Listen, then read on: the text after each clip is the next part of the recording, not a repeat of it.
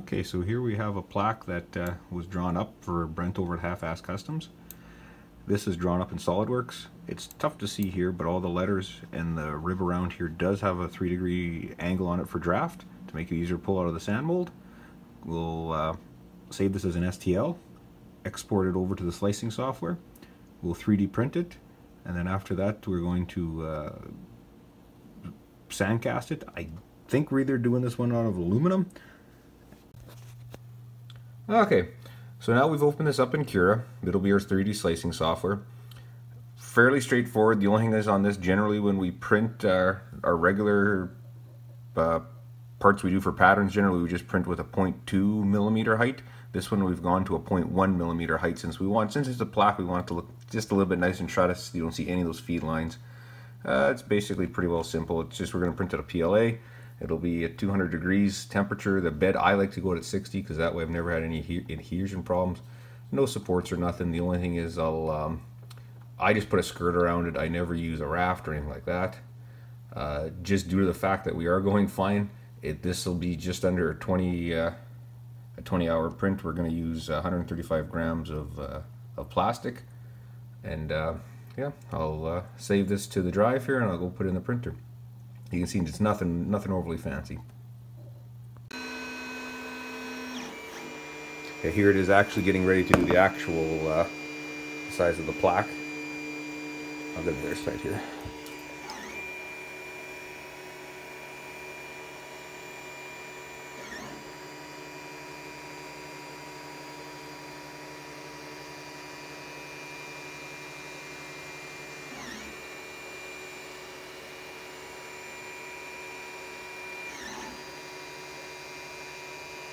Like I said, our build height is only going to be 0.1 of a millimeter this time. Like I said, we're trying to get really nice quality, so when we sand cast this, it'll come out as nice as possible. So we'll see how it goes. I know it basically doubles the print time, so we'll see how it goes.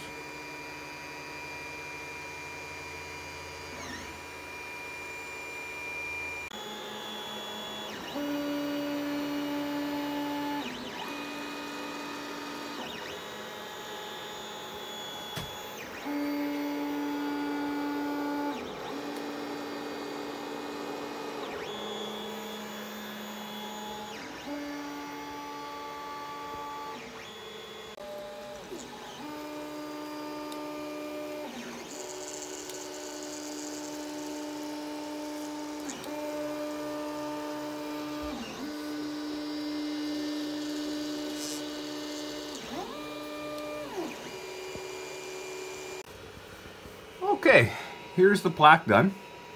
Came out pretty good. The only thing is, next time I went for three layers. I think I'll do 4, because you can see in between a couple of the letters here, there's just a little bit of gap. But I'll just fill that in with a little bit, kind of like a putty wax. But the detail is nice. It should come out really good when we cast it. We might even try to do one in Petrobond and one in Sandcast just to see the difference in quality. But it should look pretty good.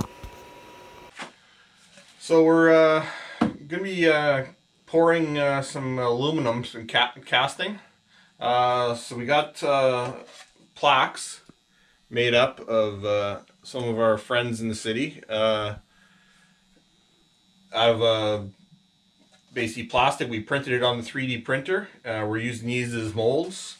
We've got an old, I'd say newer cement mixer we converted to a sand muller, and we're using Petrobond. It's not quite sand, it's a little bit better, and this is one of the pieces. As you can see, this is one of the plaques, just like this, and that's the sand. 2 different types of sand. Well, I'm calling it sand, but it's called Petrobond. This is just brand new stuff. This is some used stuff, that's why it's black. But we put it in a mold, put a top on, and then we'll show you pouring too.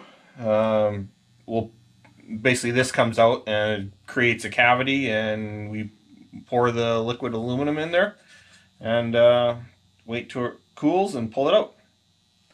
We'll pull this one out and we'll show you what it looks like. Show you. We'll just Oh yeah, I keep forgetting you can edit. Also, too, that one's not a deep plaque.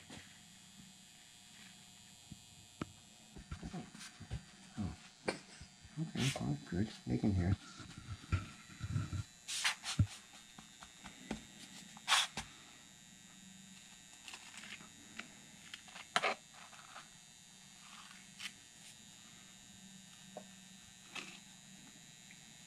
Got your 2 screws.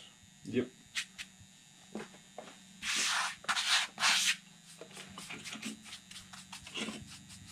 You can even speed this up too.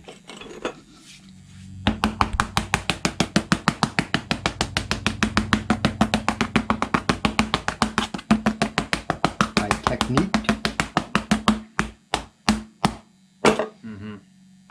It might be bad. Don't know. We shall find out after the commercial breaks.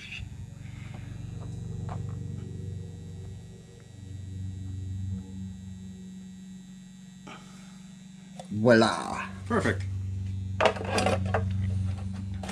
As you can see, it looks backwards because that's what we're making, and that's the correct way. And basically what we do is cut an intake here, so we'll put a little hole here to pour it. Well, we got to put a top onto this too, but through the top we'll cut a hole here and a little trough here and allow the molten aluminum to come in, fill in there, and yeah, we'll do that shortly.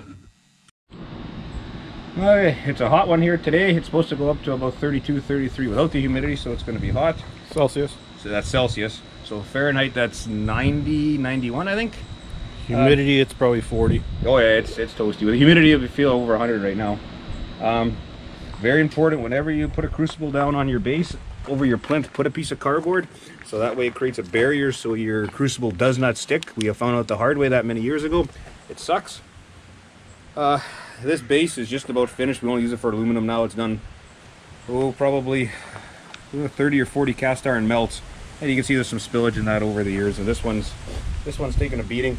Generally we use for an exterior for the furnace here, we use insulating cloth. For this one, we're just going to use the original refractory. It works pretty good. For aluminum and brass, not bad, but for the cast iron and bronze, we use the cloth. Melt time with this setup here, it's probably almost double the time. But like I said, aluminum melts at a lower temperature, so it's not that big a deal. We're going to melt about 8.5 pounds today, so it should only take to get up to temperature about an hour. When we do cast iron in here with the cloth, it's usually about 2.5, 3, depending on how much we do. Sometimes the most we can melt up to is about 60 pounds. Not with that crucible. That crucible is only good up to about 25. The bigger crucibles we can get up to 60. We're using an old, it's actually for filling mattresses. It came out of an old sewing machine factory. It was sitting on the shelf there. It's worked really well. We use a ball valve to regulate it. And yeah, we've melted with this several hundred pounds of cast and probably about 1,000 pounds of bronze with it. It's done a lot of work. Yeah, over many years. Yeah. And every time we learn, every time we do this, we learn as we go too. Oh, there was several, well, I'll say lots of mistakes, lots of little mistakes over the years on both the pouring, the melting. Now we do have a pyrometer. I'll show a picture of it later. It's a decent pyrometer. It's good up to, it only do it up for bronze. It's only a K thermocouple, but it does pretty good. But yeah, we used to do it by eye, and that's hit or miss at best. And with a thermocouple, especially bronze, it greatly increased the outcome. But we'll get this charged. We'll start melting, and we'll get back. Definitely need ice cream today. We're just getting ready to add some more aluminum to the to our crucible here. We're melting about 8.5 pounds today. Today we're using A356, which is an aluminum alloy. I buy from local Foundry, so it's virgin material. We're not going to add potassium to it today because generally we find with the virgin material we don't have issues. Same small batches, we don't argon degas. If it was a bigger piece, I probably would. We never really seem to have any issues. I'm just going to add the piece. Remember always when you're going to have anything near that, make sure we just took the tongs off the crucible here, dry any latent moisture out that's in there. Always be careful, be smart. Wear a face shield. I'll take this off to the side here. Always leave it just up on fire bricks. Lift my lid off here. You can already see we're molten there. This we have already had on top. Slowly push it in. That way it doesn't hit the bottom. You see there we're melting, it'll go there. I'll do a quick shot here, a quick shot of my pyrometer. Put the sticker in here. This is from Auber Industries. It's a homemade dealie. They sell the thermocouple, they sell the little box here. Then all I use is a piece of stainless. Welded it on. A little guy there used Velcro. It's actually another YouTuber on the internet. He gave all the website and everything to do it. And just heat it up and put it in. We're going to cast today, since they're thinner sections, we're probably going to go up at about 1400 or so. We're doing this on video. Generally I preheat it first in the heat, so that way you don't have to leave it in there as long. But you're going to see it, we're probably up at about, with throwing that piece in, it'll bring it down a little bit. We're probably up at about 1200 right now, give or take. But yeah, we'll heat it up a little bit more, and then we'll, yeah, super rare, about 1200. And then we'll get ready to, we'll bring the boxes up and then we'll cast.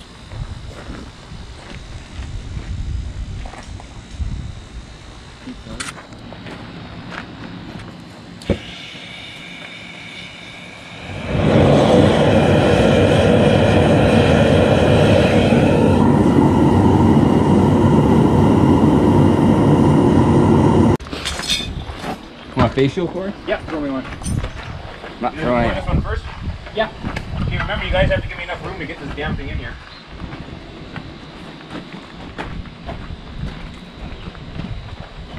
Do I need gloves or fists? Hey Chris, you got a bigger head than I do. Yeah, don't worry about it. They're adjustable. Well, I don't got time. You guys ready? Yeah. What am I doing? Okay, grab the phone. Okay, go. Hang on, I gotta put this off. Take your time. You guys put her down? Yep. Okay, open up here. Okay, hang on, give me a second. Yeah. You start rocking and rolling. Start Oh, rock. you're clean. We're good? Yeah. Go, go, go, go, go, go, go. Oh. Check.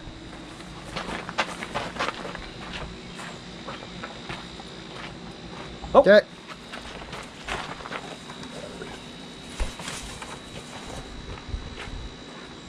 Go. It's already. You got nothing. Let me. I gotta scrape it there. That's all we're gonna get.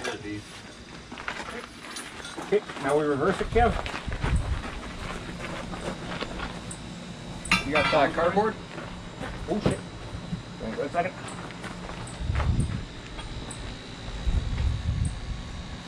Very hot. Brr. Flame. Okay, that'll burn right away. You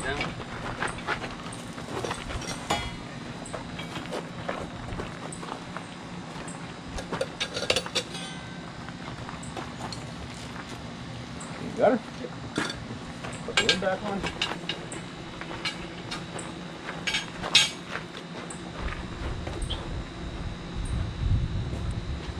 Want the cap on here? Yeah, it should be. I'll grab it.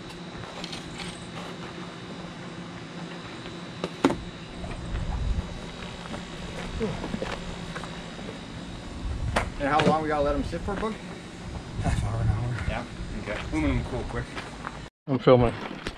Okay, so we'll crack this one open here. We'll see what happens. Let me put my gloves on because it'll still be a little bit hot.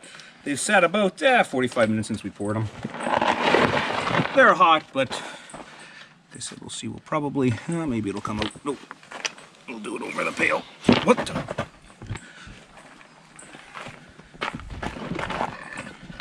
Grab the wood drain. So fucking cool. I never had Petrobond this bad before. Oh, the DD came out. Oh, looks like it came out.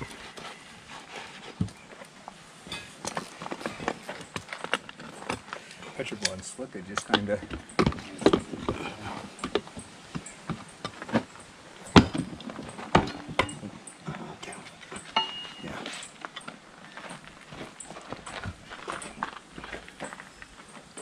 We know who that is.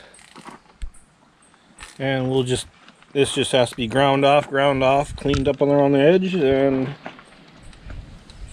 it's an aluminum plaque. Tell me you're ready. Okay.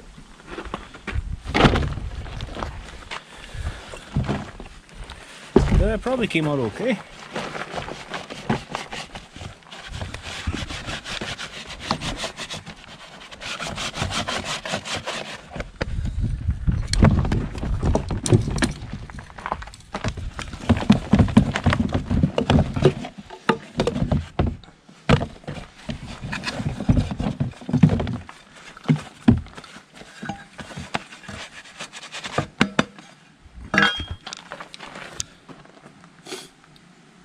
Sobering restoration.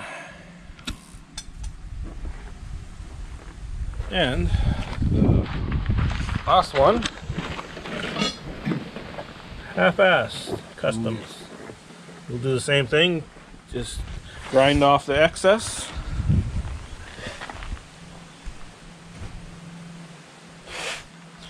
And we're gonna go see him in a few days and hand him off.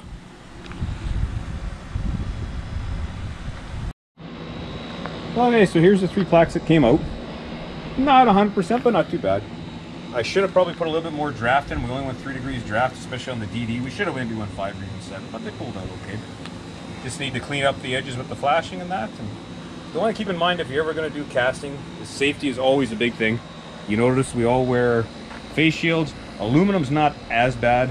When we do bronze and cast iron, where we wear kickoffs on our feet, steel toes, jeans. Generally, I wear another pair over my jeans.